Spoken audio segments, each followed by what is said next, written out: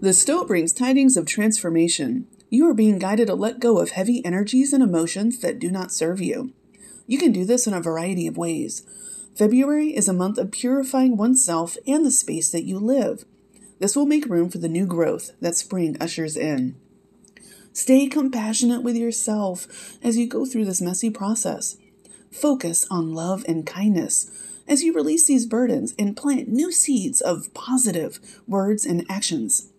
These seeds will grow with nourishment. You can nourish these with affirmations, loving actions, self-compassion, spending time in nature, and good hydration. You are being blessed with abundance in many forms. Accept and join in the flow of oneness with the universe.